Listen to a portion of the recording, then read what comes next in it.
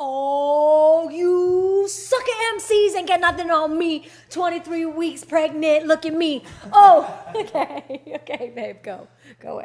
Hello, my beautiful online family. Stevie, did you turn the record button on before we go? Yep.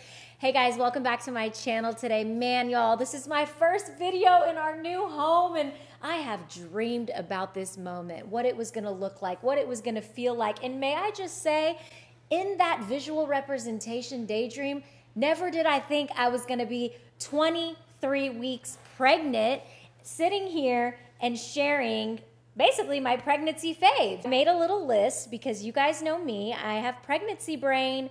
That's a thing, by the way. When you are pregnant, the baby literally takes everything that it needs from you, including your brain power. It sucks the life out of your brain, which makes sense why I've been so forgetful lately. Anyways, I don't know if that's true or not, but let's get started. Okay, I broke this down into 3 different categories: beauty, style, and miscellaneous. Now that I'm 23 weeks pregnant, I feel like I have kind of gotten into like the cruise control of this pregnancy. I'm feeling good. I feel like I'm in great spirits and it feels great. When you are pregnant, you do have to swap out some things in your routine. Not everything, but some things.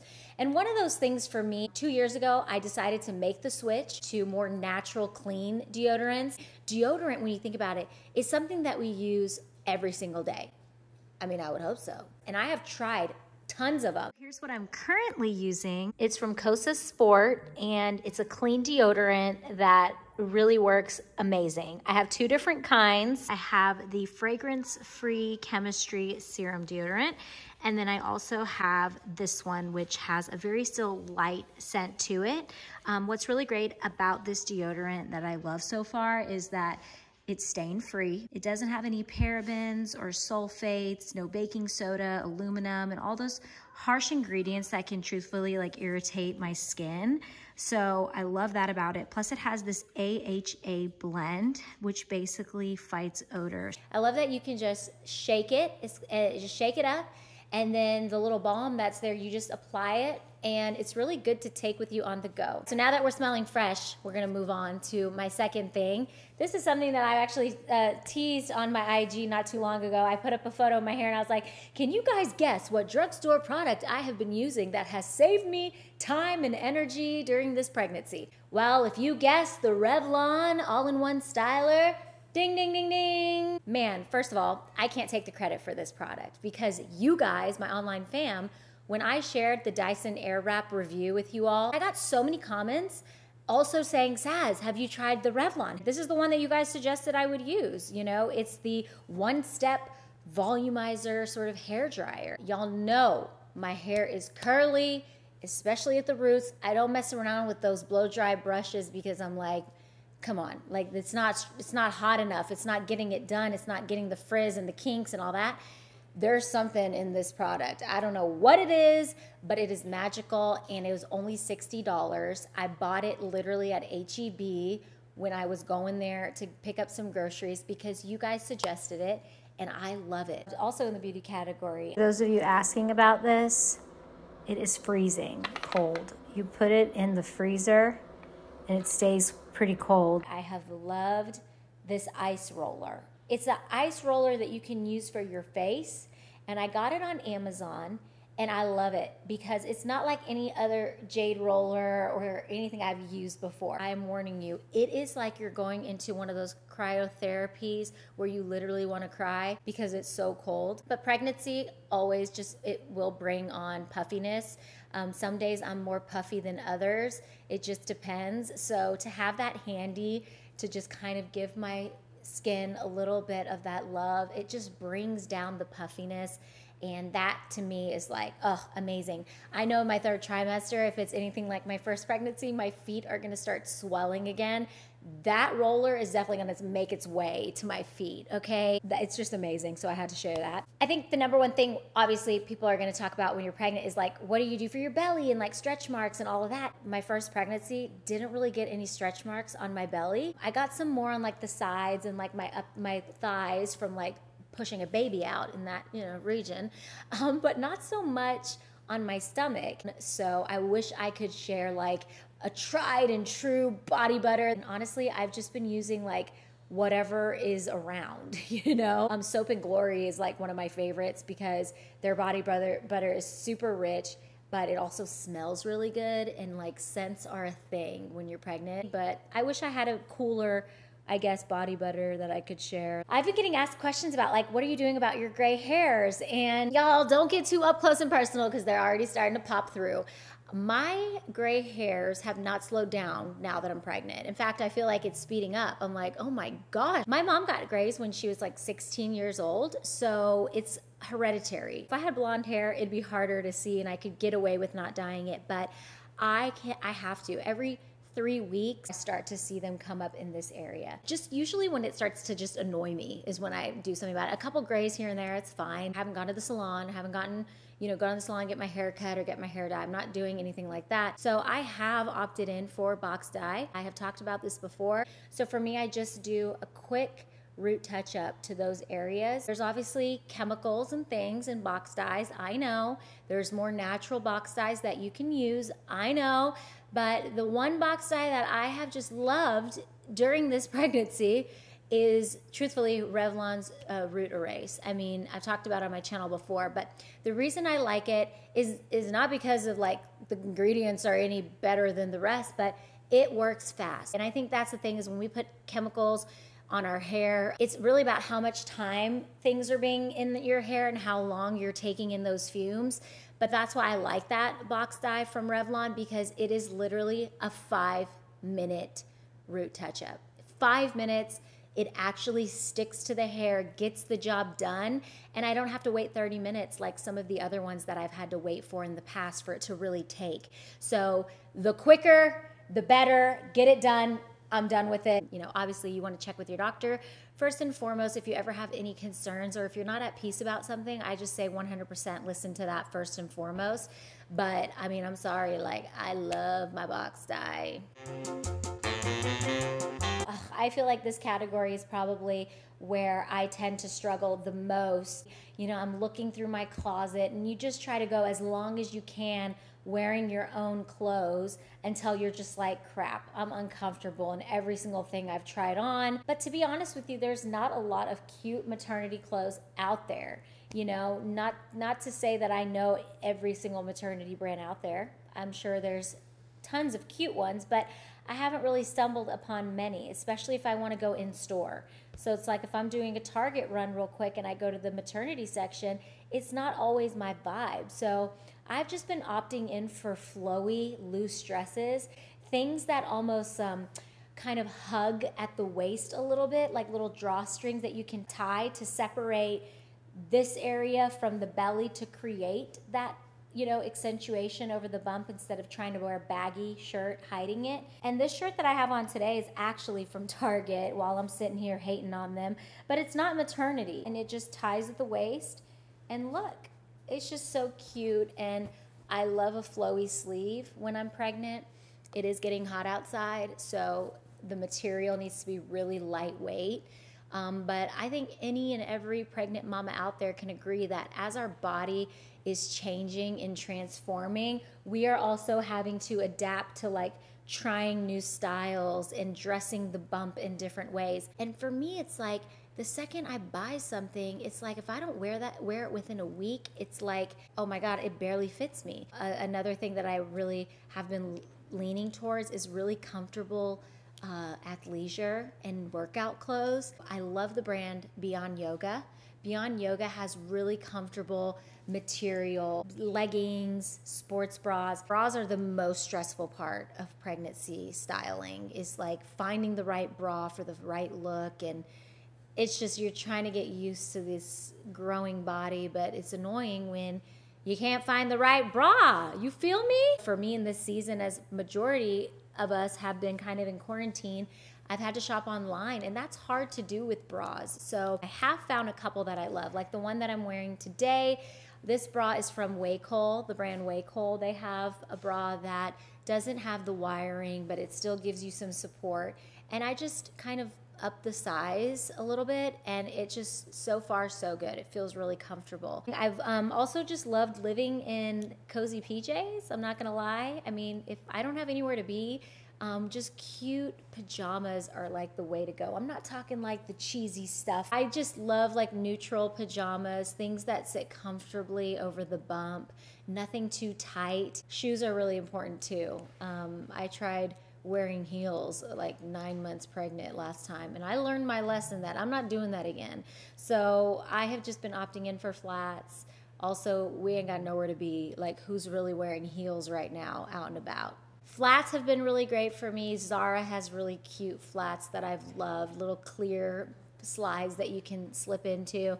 But if you're not trying to show your toes, which I don't blame you there either. I mean, who has the time to actually be able to even go get a pedicure now? This is the life and the reality that we're living in, are these DIY pedicures. And for me, it's like, I do it and I'm like, they still look crusty. You got to cover the toes sometimes. So tennis shoes have been great. Dr. Scholl's actually sent me a pair of tennis shoes, and surprisingly, they've been like, I've been wearing them a lot. They're really comfortable. You don't even have to wear socks with them. They're breathable, and they give my arch the support it needs so I don't hurt my back. Now we are gonna move on to the fun part, the miscellaneous, okay? The miscellaneous joys of pregnancy. So this second time around, being pregnant has been so different than the first time around, okay? Like 100%, it's crazy how your body can adapt and change, and whether it's your first pregnancy or your second. This second time around, I did feel like my body was like, okay, been there, done that, all systems go, let's boot it back up and start it like a modem. This pregnancy, I don't wake up hungry. I just know that I should probably eat because, hello, you just went the whole night sleeping and fasting, it's time to feed the baby. But I don't necessarily have the appetite to like want to eat breakfast. So for me, these smoothies have been so clutch. You guys know I love my girl Be Well by Kelly so much that I have all her books. And Kelly was really that person who helped coach me when I lived in LA about, you know, how to give your body the things that it needs in order to sustain. Calls them her Fab Four smoothies, and they have been awesome for pregnancy, especially when you're not hungry. It gets the job done. What do I put in my smoothie? I put a handful of spinach. I put about 8 to 9 ounces of almond milk, protein powder. I get it at Sprouts. It's the chocolate flavor. I put ice. I put half of a banana, and then I put a scoop of peanut butter. Man, y'all, blend that all up on the smoothie function, and it gets nice and like icy, and it's perfect consistency. And I just have gotten so used to drinking that every morning, and it holds me over. It holds me over so that I can, you know, get my workout clothes on and get my morning workout. And then I feel great. Also, sometimes the things that we eat during pregnancy, for me personally, I've noticed if I eat a heavier breakfast, I get very fatigued after. It's like my body obviously is slowed down and it takes longer to break it down. So therefore, I feel more lethargic. And so these smoothies have just been able to digest quicker, and just I'm able to sustain and keep my energy. Something else that you guys know I loved before I was pregnant, and I didn't necessarily want to like bump it out of my routine, is like I drink pre-workout before I do my workouts. And so when I found out I was pregnant, and as I started to like kind of like get into that phase where it's like I needed something, you know, I'm not a coffee drinker. Well, I found a pregnancy safe pre-workout that a lot of mamas had suggested, and it is the Cara Lauren. She's an influencer. It's her formula that she did with Bucked Up, and it's the blueberry flavor, which I think is way better than the other flavors I've tried from the line. And it's a pregnancy safe formula that you can even use after the baby comes and you're breastfeeding. I'm not a health professional, and even though I'm using this, I know that on the packaging it does say you need to contact your physician and make sure it is okay, especially if you're already intaking a certain level of caffeine each day with your cup of coffee. So I would just ask your health professional if you are looking for something to take and you're just kind of like, I don't know if I can or if I should. And it's different than obviously the normal pre-workout, but it gives me what I need to get up and get going. And it's just that one little part of me that I still feel like I can have and enjoy is like my pre-workout, as stupid as that sounds. Something else that's been really great is having just journaling during this pregnancy. I didn't do so much of that the first time around, but this pregnancy, I have just loved being able to have a journal that I can spend more quiet time in and just share my thoughts, because it's so fun to go back and look at, you know, what you were thinking. Also, if you want to make it a special thing that you can give to your kid as a gift, is actually writing letters in your journal to your unborn child. That's like the best gift, I feel, to give to your child, is like, look, I was, you know, thinking about you and writing about you before you were even here.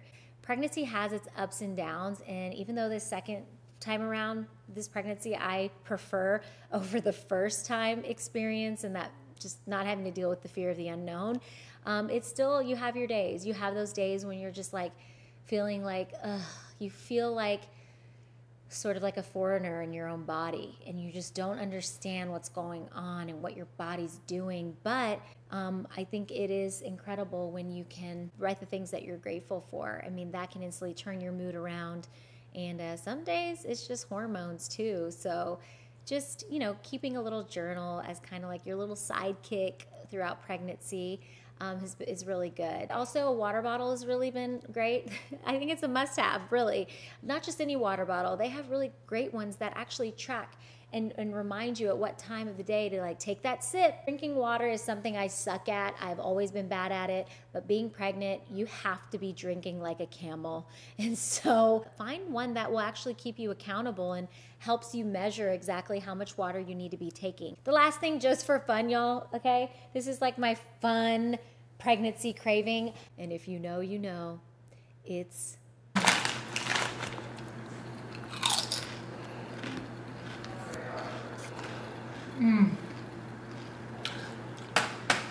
I hope my baby tastes like this. Delicious. The Zapp's Voodoo Chips. OMG. Don't be fooled by the package. It is a little dark. It is a little eerie, but it's what's on the inside that counts. These chips are so good. Shout out to our friend EB. He and Stevie went and got sandwiches one day, and Stevie said, babe, what do you want on the side with your sandwich? Because I know you always got to have chips or you can't eat the sandwich. I can't eat a sandwich by itself. I was like, well, surprise me. Either Kettle barbecue chips or Kettle salt and vinegar chips. Those are my top two favorites with sandwiches. He came back with these Zapp's Voodoo Chips, and I said, excuse me, what is this? Like, I just had no idea. And Emery goes, oh, I told him to get it. He goes, try it and tell me what it tastes like. I tried these chips, and I kid you not, it tastes like salt and vinegar and barbecue had a baby. So it was the best of both worlds, and somehow, some way, it all made sense. And I have been just obsessed with these Kettle chips since. And when I go to the grocery store, it's at the very bottom. So you know not a lot of people are buying it, because hello, I'm buying 3 or 4 bags because they're kind of small. And I've just loved them. I loved having them. So I just wanted to include that as a miscellaneous item. But you know what? Try them if you haven't, and don't knock it if you haven't. And I'll shut up. But basically, the person in the factory who made these chips, the story is that they accidentally spilled some different seasonings on a batch. And when they tried it, they were like, whoa, this is actually amazing. Let's call it voodoo chips. So whether that's true or not, that's what I heard. And the fact that I'm that obsessed that I'm like into the story, I mean. All right, guys, before I go, I just want to share that I asked a few of you guys, what is your one pregnancy must-have? A lot of you guys said the pregnancy pillow. Somebody said their must-have is Tums. Palmer's Stretch Mark Body Butter. So if you are looking for a body butter, that's somebody's must-have. A bra extender. What is that? Whoa, I need to look that up. Belly Band, I have heard about that, haven't tried it yet. Honest Beauty, Rock the Bump Body Butter. Zella Maternity Leggings, Heated Scented Eye Mask for headaches. Hydro Flask for all that water we need to drink. Well, there you go, there's a recommendation. Some stool softener on here, I ain't judging. The Lemon Lace Potato Chips for nausea. Ooh, okay, I'm not the only one who's putting chips on her list. The pencil skirt, those are always good. The versatile stretchy pencil skirts. Bio oil for stretch marks. I actually heard a lot about that. my first pregnancy, never tried it, but again, it's popping up again. Lululemon's Align leggings, Bravado Designs bras. Bravado. Okay, I gotta try Bravado bras. All right, man, you guys are great. Thank you so much for sharing your pregnancy must-haves with me. Home tour, don't worry, it's coming. That's on my list. I just want to make sure I actually decorate the house first and make it look presentable for you guys before I invite you in, you know? Subscribe to my channel, like this video, and comment below too if you guys have any other videos you really want me to do. I love y'all so much, and before I go, I'm just gonna end this video with, if you missed the gender reveal, I am going to include the snippet here, introducing you guys, my YouTube fam, if you don't already know, the exciting news of our sweet baby's gender. So check it out, and we love you guys. Until next time, mwah, mwah. Bye.